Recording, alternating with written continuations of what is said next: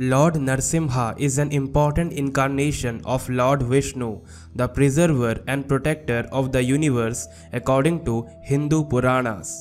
The story of Lord Narsimha Avatar, also known as the Man-Lion Avatar, is an awe-inspiring tale of divine intervention and the triumph of good over evil. The story begins with a powerful demon king named Hiranyakashipu. He had obtained a boon from Lord Brahma, the creator of the universe, which made him virtually indestructible. Hiranyakashipu became arrogant and believed that he was invincible, challenging the gods and demanding that everyone worship him instead of the divine deities. However, Hiranyakashipu's own son Prahlada was a devout devotee of Lord Vishnu.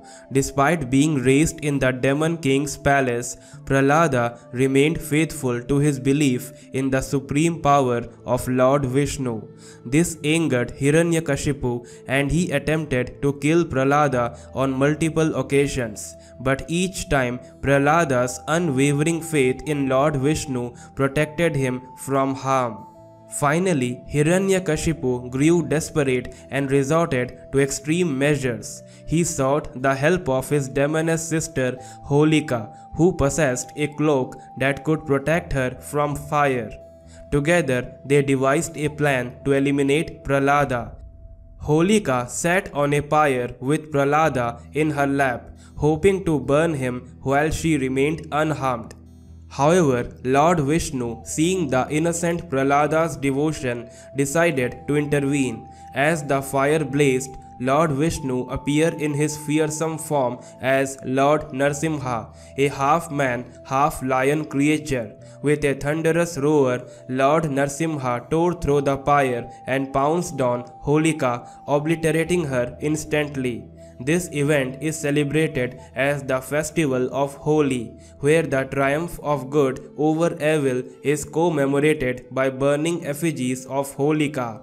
Having eliminated the immediate threat, Lord Narsimha turned his attention to Hiranyakashipu.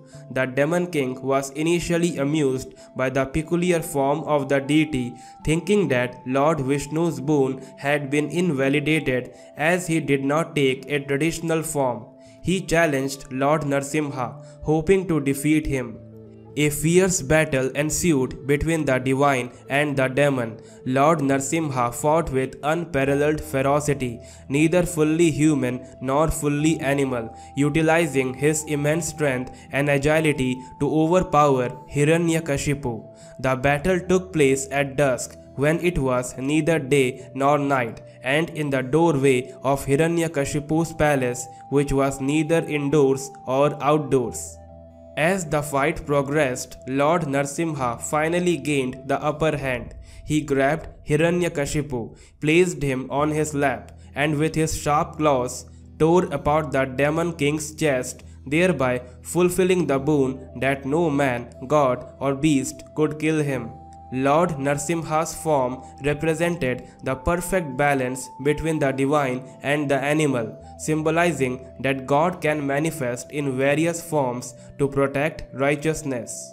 With Hiranyakashipu defeated, Prahlada was crowned as the rightful king, and Lord Narsimha continued to be revered as a powerful deity and protector of devotees.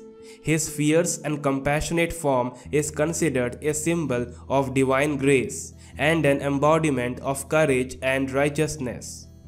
The story of Lord Narsimha Avatar teaches us the importance of unwavering faith and the ultimate victory of good over evil, no matter how formidable the challenge may seem. I hope you learn. Jai Shri Narsimha.